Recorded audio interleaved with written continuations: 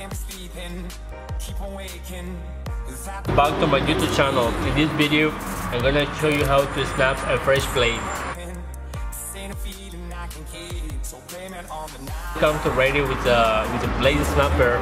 That we're gonna do is we're gonna put our blade snapper and we're gonna make a pressure. To the down. So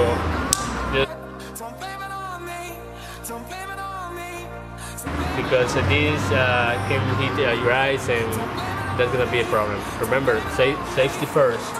And now the advantage of this knife is this knife is made for right and left handed. And you can purchase this blade in the website below. And thank you so much for watching us.